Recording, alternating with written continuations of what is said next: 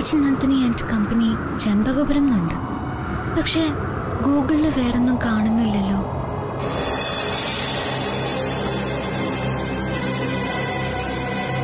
Good morning madam. Good morning madam. Madam ഇന്നലെ ചോദിച്ച file.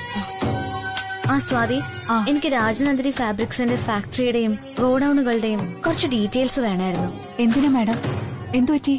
രാജനന്ദിനി ഫാബ്രിക്സിന്റെ ഒരു ഗോഡൌണ് പ്രവർത്തനം ഇല്ലാതെ കിടക്ക. പക്ഷെ കമ്പനി കൃത്യമായി ടാക്സ് അടയ്ക്കുന്നുണ്ട്. അതിന്റെ ബില്ലുകൾ ഈ ഫയലിലുണ്ട്. ചെമ്പകപുരത്ത് ആ ഗോഡൌൺ. ആരും ഇതുവരെ അതിനെപ്പറ്റിയൊന്നും പറഞ്ഞു കേട്ടിട്ടില്ല. താൻ അതിനെ കുറിച്ച് കേട്ടിട്ടുണ്ടോ? ഇല്ല മാഡം, ഞാനും ആദ്യമായിട്ടാ കേൾക്കുന്നത്. ഒരു കാര്യം ചെയ്യൂ മാഡം, രവിവർമ്മൻ സാറിനോട് തന്നെ നേരിട്ട് ചോദിച്ചു നോക്കൂ. സാറിന് ഇതൊക്കെ കൃത്യമായി അറിയാൻ പറ്റും. ശരി, നോക്കാം.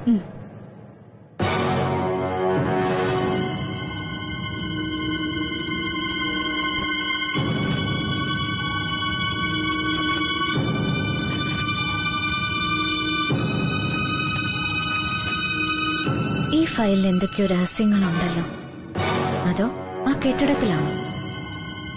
ഈ ഫയൽ ഇങ്ങനെ വീണ്ടും വീണ്ടും താഴെ വീഴുമ്പോ മുമ്പ് സാറ് കളി പറഞ്ഞതുപോലെ ഇതിലെ ആത്മാക്കളെ വല്ലതും എന്നോട് എന്തെങ്കിലും പറയാനാണോ ഉദ്ദേശിക്കുന്നത്? എങ്കിൽ ആരുടേതായിരിക്കും ആ ആത്മാവ്? ഹലോ, സന്ദീപ് കൂടെ ഉണ്ടല്ലോ. എടാ ദീപു, നിന്റെ ഫോൺ സ്വിച്ച് ഓഫ് ആണോ? കൃഷ്ണേ, ചാർജ് തീർന്ന് ഓഫായി പോയി. അതാ നിന്റെ ഫ്രണ്ട് ആദർശ് നാട്ടിൽ നിന്ന് വിളിക്കുന്നു. പറയാ ആദർശ്, നീ എപ്പോഴാ ബാംഗ്ലൂരിൽ നിന്ന് വന്നേ? പറ. അല്ല, ഏത് വണ്ടിക്കാ? അല്ല കൃഷ്ണേ, ഇപ്പൊ ഫോണില് സന്ദീപ് ഉണ്ടോന്നല്ലേ ഒരാള് ചോദിച്ചത്. പിന്നെ മോളെന്തിനാ ആ ഫോൺ ദീപുവിന് കൊടുത്തത്? അയ്യോ ആന്റി, ദീപുവിന്റെ യഥാർത്ഥ പേര് സന്ദീപ് എന്നാ. സ്കൂൾ റെക്കോർഡിൽ പേര് സന്ദീപ്. ഞങ്ങളെ വിളിച്ച് ദീപുന്നാക്കി. അയ്യോ, ആണോ? എനിക്കറിയില്ലായിരുന്നു കേട്ടോ.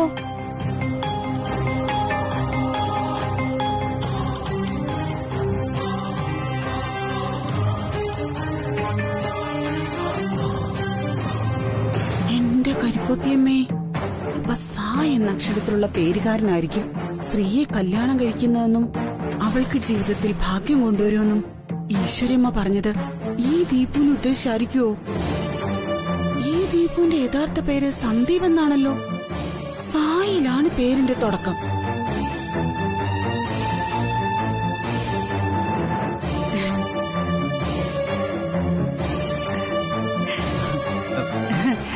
ദീപു മോനെ, ഇതും കൂടെ കഴിച്ചോ? അയ്യോ ആന്റി, ഞാൻ നേരത്തെ എടുത്താണല്ലോ. അതിനെന്താ, ഇതും കൂടെ കഴിച്ചോ. ഇഷ്ടമുള്ളതുകൊണ്ട് തരുന്നതല്ലേ. ശരി ശരി ആദർശ്, ഞാൻ വിളിച്ചോളാം. Okay, by, good night.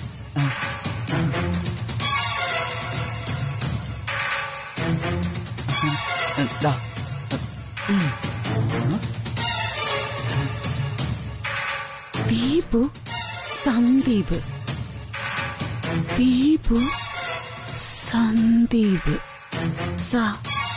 Sandeep. കൈവിട്ടുപോയ ഭാഗ്യായിരുന്നു ഈ ബന്ധം. എന്റെ കരിക്കുത്തിയമ്മേ, കൊള്ളാലോ.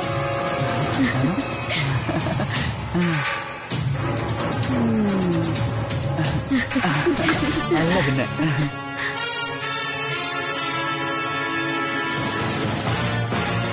അയ്യോ സിസ്റ്ററെ, സോറി. വണ്ടി ഓടിച്ചോണ്ടാണോ ഫോണിൽ സംസാരിക്കുന്നത്? വൃത്തികെട്ട മനുഷ്യൻ. ഹലോ, സോറി പറഞ്ഞല്ലോ. ഇനി നഷ്ടപരിഹാരം എന്താന്ന് വെച്ചാൽ ചോദിച്ചാ മതി. കിടന്ന് ഒച്ച വെച്ച് ആളെ കൂട്ടണ്ട. 100-200 രൂപ ഇപ്പൊ തന്നെ കൈ തരാം. ആർക്ക് വേണോടോ തന്റെ 200 രൂപ? അത് കൊണ്ടുപോയി തന്റെ നാട്ടിലെ കെട്ടിയോക്ക് കൊടുത്താൽ മതി. മുറുക്കാൻ വാങ്ങിച്ച് ചവച്ചോളും. ഓ, അപ്പൊ തുക കുറഞ്ഞു പോയതാണ് നിന്റെ പ്രശ്നം അല്ലേ? ഒരു കാര്യം ചെയ്തേക്കാം, റൗണ്ടാക്കി ഒരു 1000 രൂപ തന്നേക്കാം. അങ്ങോട്ടും ഇല്ല ഇങ്ങോട്ടും ഇല്ല. എന്താ, ഉറപ്പിക്കോ? ഉറപ്പിക്കാൻ തന്റെ ഇനി താൻ വലുതും പറഞ്ഞ എന്റെ കാലിൽ ചെരുപ്പാ കിടക്കുന്നത്. താൻ വിവരം അറിയേ? ഓ പിന്നെ, നീ ചെരുപ്പ് വരുമ്പോ ഞാൻ നെഞ്ചു വിരിച്ചങ്ങ് നിന്ന് തരാൻ പോയില്ലേ? ഒന്ന് പോവച്ചവിടെ.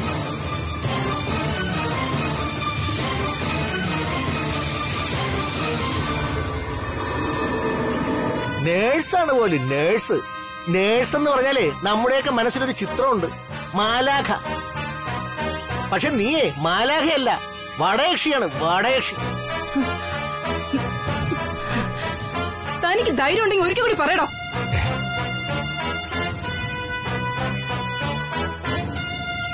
കൊച്ചേ, വെറുതെ തമാശ കളിക്കരുത്. പറഞ്ഞില്ലെന്ന് വേണ്ട. അയ്യോ, എന്താ ഇവിടെ നടക്കുന്നേ?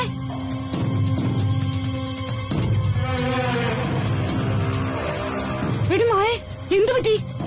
ചെരുപ്പ് താഴെ ഇടാതെ, ചെരുപ്പ് താഴെ ഇടാൻ.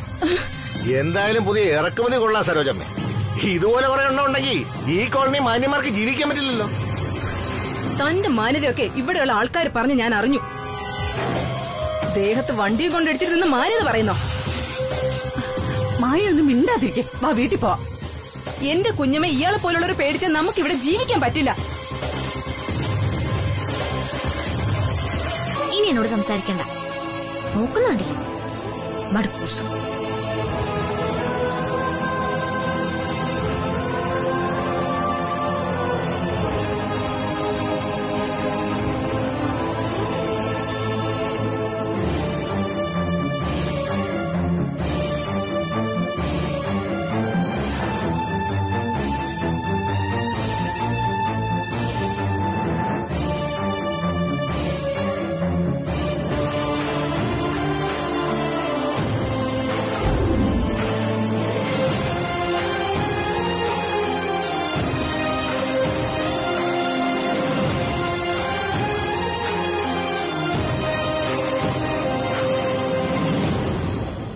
ഇല്ല ബാലമ്മ, അത്യാവശ്യമൊന്നുമില്ല. പിന്നെ ചെറിയ കാലുവേദനയുണ്ട്, അതിപ്പം മാറും. ബാലമ്മ വൈകുന്നേരം വന്നാലും മതി. ഞാനിങ്ങനെ വെറുതെ ബോറടിച്ചിരിക്കുക. വൈകിട്ട് ഇവിടെ അടുത്തുള്ള ദുർഗാക്ഷേത്രത്തിലൊന്ന് പോയാലോ എന്ന് ആലോചിക്കുക. ശരി ബാലമ്മയും വരൂ, നമുക്ക് ഒരുമിച്ച് പോവാം. ശരി ബാലമ്മ. ആ, അമ്പലത്തിന്റെ കാര്യം ഓർത്തപ്പോഴാ എത്ര നാളായി വിചാരിക്കുന്നു ആ കുട്ടിയെ ഒന്ന് കാണണമെന്ന്. ഒന്ന് ഫോൺ വിളിച്ചു ചോദിച്ചാലോ, ഇന്ന് ഫ്രീ ആണെങ്കിൽ ഇങ്ങോട്ടൊന്ന് വരാമോന്ന്.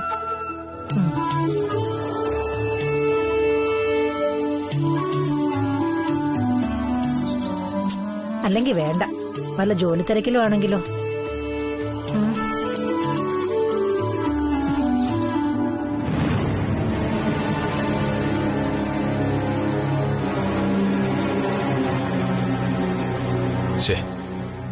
ഇത്രയും ദേഷ്യം കാണിക്കാൻ പാടില്ലായിരുന്നു, പ്രത്യേകിച്ച് ഒന്നും അറിഞ്ഞുകൂടാത്ത ശ്രീലക്ഷ്മിയുടെ മുന്നിൽ. അവൾ അപ്സെറ്റ് ആയി എന്നുള്ളത് തീർച്ചയാണ്. ഞാൻ തന്നെ വേണം അവളെ സമാധാനിപ്പിച്ചെടുക്കാൻ.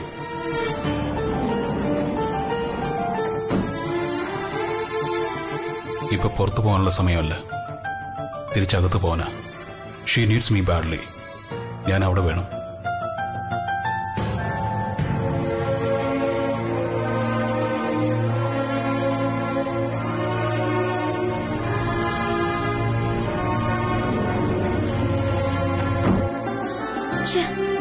ഇതെന്ത് സ്വഭാവമെന്ന് എനിക്ക് മനസ്സിലാവാത്ത. ഇപ്പൊ ഏത് കാര്യത്തിന് ദേഷ്യപ്പെടുന്നു പ്രവചിക്കാൻ പറ്റില്ല. ഏതായാലും ഈ സ്വഭാവം വീട്ടിൽ നിന്ന് കിട്ടില്ലെന്ന് ഉറപ്പാ. സാറിന്റെ അമ്മയാണെങ്കിൽ എത്ര ശാന്തമായ സ്വഭാവ. പാവ അമ്മ. ഇദ്ദേഹത്തിന്റെ ഈ സ്വഭാവം ആ അമ്മ എങ്ങനെ സഹിക്കുന്നെന്നാ എനിക്ക് മനസ്സിലാവാ. ഹലോ. ഹലോ ശ്രീലക്ഷ്മി, ബിസിയാണോ? ഞാൻ ഗായത്രി ദേവിയാണ്, രവിചന്ദ്രവർമ്മന്റെ അമ്മ. 2 മിനിറ്റ് സംസാരിക്കാൻ പറ്റുമോ നമുക്ക്? അയ്യോ എന്റെ ദൈവമേ, അമ്മയ്ക്ക് 100 ആയുസാ. ഞാൻ ഇപ്പൊ അമ്മയെ പറ്റി ഓർത്തേ ഉള്ളൂ. അപ്പോഴേക്കും അമ്മയുടെ ഫോൺ വന്നു. ആണോ? ആ, ഇതാണ് മനപ്പൊരുത്തം എന്ന് പറയുന്നത്. ഞാനും നിന്നെ ഫോൺ ചെയ്യണോ വേണ്ടോ എന്ന് ആലോചിക്കുകയായിരുന്നു കുറച്ചു നേരമായിട്ട്. പിന്നെ കരുതി നീ തിരക്കിലാണെങ്കിൽ വിളിച്ച് ശല്യം ചെയ്യണ്ടെന്ന്. ഓ, എന്ത് ശല്യം? അമ്മയുടെ അല്ലേ ഈ ഓഫീസ് തന്നെ. എപ്പോ വേണമെങ്കിലും വിളിച്ച് എന്ത് വേണേലും പറയാലോ. സത്യം പറഞ്ഞ അമ്മ ഈ ഓഫീസിൽ ഉണ്ടായിരുന്നെങ്കിൽ നന്നായെന്ന് ഞാൻ എപ്പോഴും ആലോചിക്കും. ഇടയ്ക്ക് ഇങ്ങോട്ട് വാ അമ്മേ, ഞങ്ങൾക്കൊക്കെ അമ്മയെ കാണാലോ. ശരിയാ, വരണം. ഞാനാണെങ്കിൽ ദിവസം 1 പ്രാവശ്യമെങ്കിലും നിന്നെപ്പറ്റി ആലോചിക്കാറുണ്ട്. സത്യം പറഞ്ഞ ഇന്ന് നിന്നെ കാണണമെന്ന് തോന്നി എനിക്ക്. ഞാനാണെങ്കിൽ ഇവിടെ അടുത്ത് ഗസ്റ്റ് ഹൗസിലുണ്ട് ഇപ്പോ. അവിടെ വീട്ടിലേക്ക് നിന്നെ വിളിക്കണമെന്ന് വിചാരിച്ചെങ്കിലും നീ അത്രയും ദൂരം വരണ്ടേന്ന് കരുതിയിട്ടാ പിന്നെ വിളിക്കാതിരുന്നത്. ഇപ്പോ ഞാൻ ഓഫീസിനടുത്ത ഗസ്റ്റ് ഹൗസിലുണ്ടല്ലോ. മോള് ഫ്രീ ആണെങ്കിൽ ഒന്നിവിടെ വരെ വന്നിട്ട് പോവോ? കാണാം നമുക്ക്. എന്താ വരാൻ പറ്റുമോ?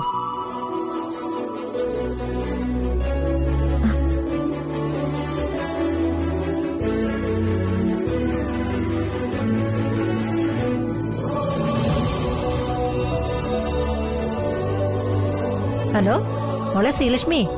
ആ അതെന്താ അങ്ങനെ ഒരു ചോദ്യം? അങ്ങോട്ട് വിളിക്കുമ്പോ എനിക്ക് വരാതിരിക്കാൻ പറ്റുമോ? ഇന്നത്തെ ഇവിടെയുള്ള എല്ലാ മീറ്റിംഗ്സും ക്യാൻസൽ ആയിരിക്കാം.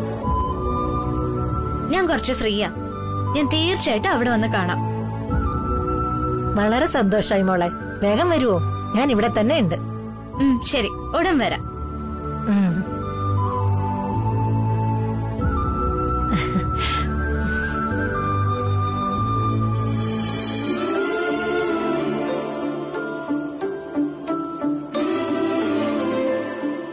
ആരായിരുന്നു അത്?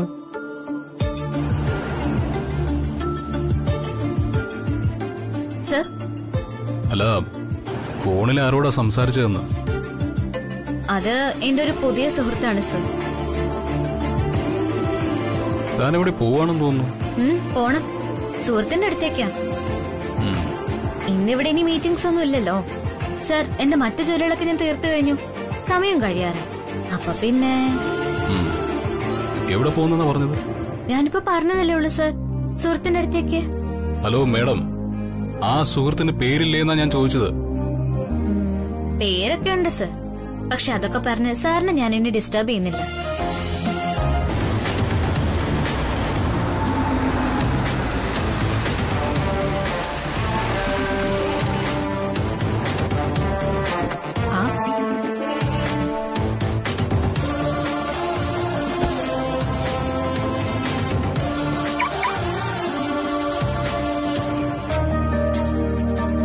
രവി. ആമേ.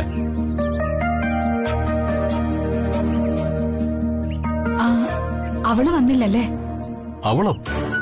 അമ്മ വേറെ ആരോ പ്രതീക്ഷിക്കായിരുന്നു തോന്നുന്നു. നീ നേരത്തെ വന്നില്ലേ? അതിന്റെ ഒരു സന്തോഷത്തിൽ എന്തോ പറഞ്ഞതാ. അതമ്മ ഓഫീസില് മീറ്റിംഗ് എല്ലാം ക്യാൻസൽ ആയല്ലേ? അത് അമ്മ എങ്ങനെ അറിഞ്ഞു? വെറുതെ ഒന്ന് ഗസ് ചെയ്തതാ, അല്ലാതെ ഞാനെങ്ങനെ അറിയാനാ?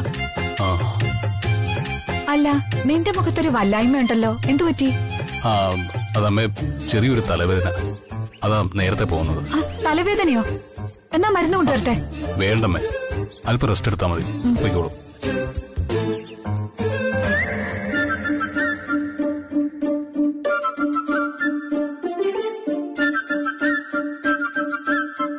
നീ ഇങ്ങോട്ട് വരുന്ന കാര്യം അറിഞ്ഞിരുന്നെങ്കിൽ ശ്രീലക്ഷ്മിയും കൂടെ വരാൻ പറയായിരുന്നു. അവളിപ്പോ ഒറ്റയ്ക്ക് വരുമായിരിക്കും. ശ്രീലക്ഷ്മിയോ? ആ, ശ്രീലക്ഷ്മി നമ്മുടെ ഓഫീസിലെ. ഞാൻ ആ കുട്ടിയെ വിളിച്ചിരുന്നു, ഇങ്ങോട്ടൊന്ന് വരാൻ പറഞ്ഞു, ജസ്റ്റ് ഒന്ന് കാണാൻ.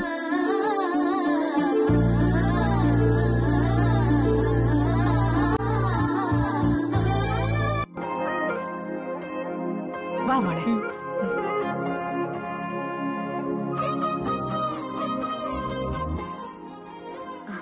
Hello sir, good evening. Hello. Ravi ഇങ്ങോട്ട് വരുന്ന അറിഞ്ഞിരുന്നെങ്കിൽ മോളോടും കൂടെ വരാൻ പറയുമായിരുന്നു ഞാൻ. എനിക്കറിയായിരുന്നെങ്കിൽ ഞാൻ കൂട്ടിക്കൊണ്ട് വന്നേനെ. ശ്രീലക്ഷ്മി എന്നോടൊന്നും പറഞ്ഞില്ല, മനഃപൂർവ്വമാണെന്ന് തോന്നുന്നു. അതമ്മേ, ഇതുപോലുള്ള കൊച്ചു കൊച്ചു കാര്യങ്ങൾക്ക് നമ്മുടെ ബോസിനെ ശല്യപ്പെടുത്തുന്നത് ശരിയാണോ?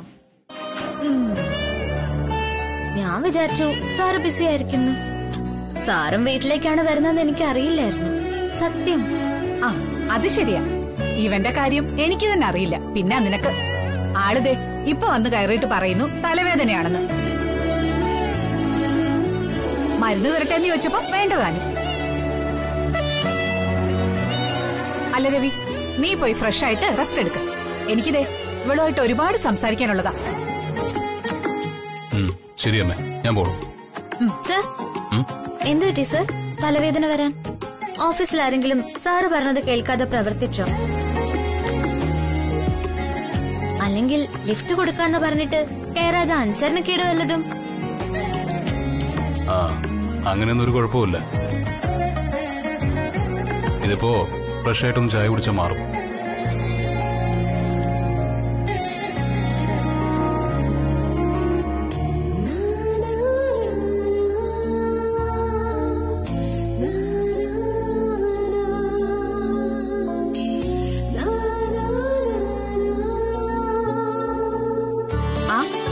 മോള് വാ, വന്നിരിക്കും. വാ.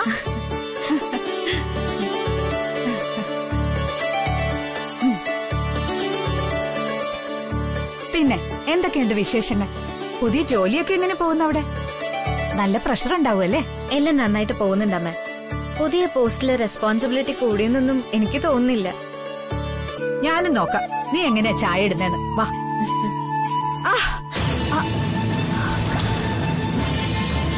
അയ്യോ അമ്മ, എന്ത് പറ്റി?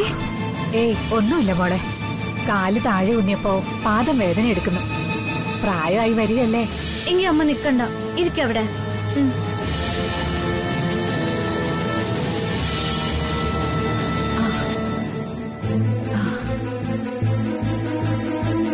അയ്യോ അയ്യോ അമ്മ, ഒരു മിനിറ്റ്.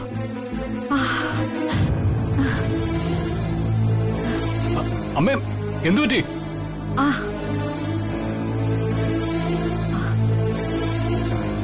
എന്തു പറ്റി അമ്മേ? ഏയ് ഒന്നുമില്ലടാ, തലവേദനയായിട്ട് നിന്റെ അടുത്ത് റെസ്റ്റ് എടുക്കാനല്ലേ പറഞ്ഞത്? നീ എന്തിനാ ഇപ്പൊ ഇങ്ങോട്ട് വന്നത്? പോയി റെസ്റ്റ് എടുക്ക. എനിക്കൊന്നുമില്ല. അല്ല മാം, അത് പേടിക്കണ്ട, ഞാൻ നന്നായി മസാജ് ചെയ്ത് തരാം. അമ്മയുടെ കാലുവേദനക്ക് ഇപ്പൊ പമ്പ് കിടക്കും. ഏയ് മോളൊന്നും ചെയ്യണ്ട, എഴുന്നേറ്റേ. ഇതൊക്കെ ഇടയ്ക്കിടയ്ക്ക് ഉള്ളതാ. അമ്മ വെറുതെ ഇരിക്കേ, ഇത് ഞാൻ ചെയ്യട്ടെ. സർ, കുറച്ച് എണ്ണ കിട്ടിയെങ്കിൽ നന്നായിരുന്നു.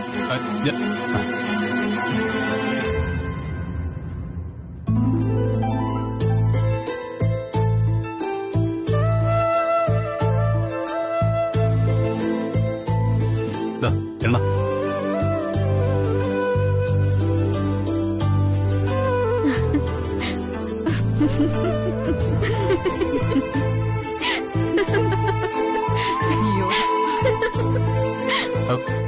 എന്തിനാ ചിരിക്കുന്നത്? മോനെ, ഇവൾ ഉദ്ദേശിച്ചത് വെളിച്ചെണ്ണയല്ല, മുറിവെണ്ണയാ, തൈലം. ആ, നീ ഇതെടുത്തെന്റെ അടുത്ത ഷെൽഫിലെ മുറിവെണ്ണ ഇരിപ്പുണ്ട്, അതെടുത്തോണ്ട് വാ.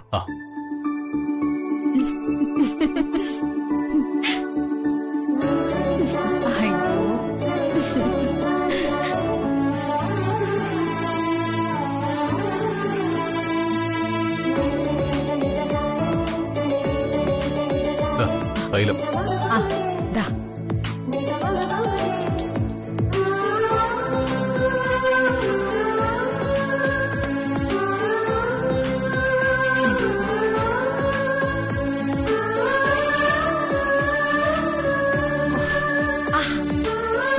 എന്താ അവളുടെ പേര്? ലേഖയെന്നോ മറ്റോ? ലേഖയല്ലടി, രേഖ. രേഖ മാഡം, നമ്മുടെ ഭാഗ്യലക്ഷ്മി. ആ പേര് അവർക്ക് ചേരുന്നു. അവര് മുഖാന്തരം വേണം എനിക്ക് വർമ്മൻ കമ്പനി പിടിച്ചു കയറാൻ. നീ നോക്കിക്കോ, ഒരു ദിവസം എല്ലാം നടക്കും ഉറപ്പാ. അതിനവരുടെ അഡ്രസ് പോലും ഇപ്പൊ കാണാനില്ലല്ലോ, വിളിയൂല്ല. അതും ശരിയാണ്. ഏതായാലും അവര് പോണെങ്കി പിന്നെയും ഉണ്ടല്ലോ ആൾക്കാര്. നമ്മുടെ സാൻഡ്ര മാഡം തന്നെ. അയ്യോ ചേട്ടാ, ആ പെങ്കൊച്ചൊരു ചട്ടമ്പിയാണെന്നാ പറഞ്ഞു കേൾക്കുന്നത്. അവളെ സൂക്ഷിച്ചോണം. ആ സരോജൻ ചേച്ചിയുടെ വീട്ടില് കള്ളപ്പണം കൊണ്ട് വെയ്പ്പിച്ചത് പോലും ആ സാന്ദ്ര മേഡം ആണെന്നാ കൃഷ്ണ പറയുന്നത്. അതൊക്കെ വെറും ചീള് തന്ത്രമല്ലേ. ഈ ത്രിവിക്രമിന്റെ അടുത്ത് ആ കൊച്ചിന്റെ ഒരു കളിയും നടക്കില്ല. ഇനിയിപ്പോ സാൻഡ്ര മാഡവും നമ്മളെ സഹായിച്ചില്ലെങ്കിൽ മൂന്നാമതൊരു ഓപ്ഷൻ ഉണ്ടല്ലോ നമ്മുടെ കയ്യിൽ. Best option. ബെസ്റ്റ് ഓപ്ഷനോ? അതെന്താ അത്? നീ ഇങ്ങനെ ഒരു പൊട്ടിയായി പോയല്ലോ. മൂന്നാമത്തെ ബെസ്റ്റ് ഓപ്ഷൻ സാക്ഷാൽ ശ്രീലക്ഷ്മി തന്നെ. ആ സുദർശനം കെട്ടിയോളും കൂടി ശ്രീലക്ഷ്മിയെ നമ്മുടെ ചെക്കനെ കൊണ്ട് കെട്ടിക്കാൻ വീണ്ടും ആഗ്രഹിക്കുകയല്ലേ. അതിന് കാരണക്കാരിയായ ആ ഈശ്വരി അമ്മയോട് വേണം നമ്മൾ നന്ദി പറയാൻ. ആ, അത് ശരിയാ. അല്ല, ആ ഈശ്വരിയമ്മയുടെ പ്രവചനത്തിന് പിന്നിൽ ചേട്ടന്റെ വക്രബുദ്ധിയൊന്നും ഇല്ലല്ലോ അല്ലേ? ഒരെണ്ണം തന്നാലുണ്ടല്ലോ. എന്റെ പെങ്ങളാണെന്ന് കെട്ടിക്കാറായ പെങ്കൊച്ചിന്റെ അമ്മയാണെന്ന് ഞാൻ നോക്കില്ല. ശരി ശരി, ഞാൻ പറഞ്ഞത് പിൻവലിച്ചു. എന്തായാലും ചേട്ടന്റെ പദ്ധതി നടന്നു കിട്ടിയാൽ മതി എനിക്ക്. നടത്തും പപ്പി, ഞാനത് നടത്തിയെടുത്തിരിക്കും. ഇപ്പൊ എന്റെ കയ്യിലെ ഒന്നല്ല രണ്ടല്ല 3 ഓപ്ഷനാ ദൈവം നീട്ടി തന്നിരിക്കുന്നത്. 3-ൽ ഒരെണ്ണമെങ്കിലും വർക്കൗട്ടായിരിക്കും ഉറപ്പാ. നീ നോക്കിക്കോ, ശ്രീലക്ഷ്മിയുടെ ജീവിതത്തിൽ നിന്ന് താമസിയാതെ രവിചന്ദ്രവർമ്മൻ ഔട്ടാ. പകരം മറ്റു ചില നാടകങ്ങൾ സംഭവിക്കുകയും ചെയ്യും. അത് ത്രിവിക്രമന്റെ വാക്കാണ്, പാറ പോലെ ഉറപ്പുള്ള വാക്ക്. അമ്മ പറഞ്ഞില്ലേ ചായ കുടിച്ച തലവേന പോകുന്നു. ഇപ്പൊ എനിക്കൊരു കുഴപ്പമില്ല അമ്മേ, ഞാൻ പുറത്തുണ്ടാവും.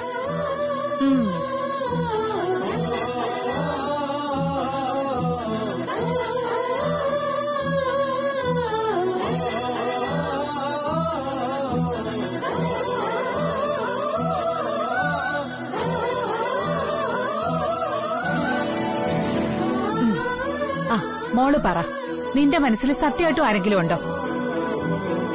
ഞാൻ സംസാരിക്കാം അവനോട്.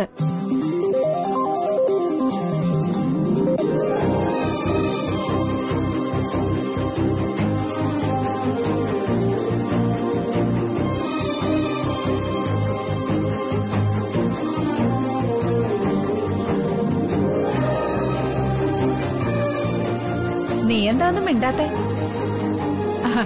ഞാനവന്റെ കാല് തല്ലിയൊടിക്കുന്നൊന്നും പേടിക്കണ്ട നീ. ഞാനവന്റെ ചെവിക്ക് പിടിച്ച് മോളുടെ മുമ്പിൽ കൊണ്ടു നിർത്തി ഈ പൊന്നു ശ്രീലക്ഷ്മി മോളെ നന്നായി നോക്കണമെന്ന് ഉപദേശിക്കും. അത്രേ ഉള്ളൂ. അയ്യോ അമ്മേ, അങ്ങനെയൊന്നും ഇല്ല അമ്മേ. ഞാൻ വെറുതെ തമാശക്ക്. പിന്നെ എനിക്ക് പോവാൻ സമയമായി അമ്മേ, ഞാൻ പോയിക്കോട്ടെ. അയ്യോ, ഇത്ര വേഗോ? കുറച്ചു സമയം കൂടി കഴിഞ്ഞിട്ട് പോവാം മോളെ. അതമ്മേ, വീട്ടിലൊന്നും പറയാതെ വന്നതാ ഞാൻ. ഇനി കുറച്ചു ദിവസം കഴിഞ്ഞിട്ട് വീണ്ടും വരാം. എന്നിട്ട് അമ്മയോടൊപ്പം ഒരുപാട് സമയം ഇരുന്ന് സംസാരിക്കാം. ഏതായാലും അമ്മ ഇവിടെ അടുത്ത് തന്നെ ഉണ്ടല്ലോ, ഞാൻ വന്നോളാം. അമ്മ എനിക്ക് വേണ്ടി പ്രാർത്ഥിച്ചാ മതി. അത് നീ പറയണ്ട. ഈ അമ്മയുടെ മനസ്സില് എപ്പോഴും ഉണ്ടാവും നിനക്കുള്ള പ്രാർത്ഥന.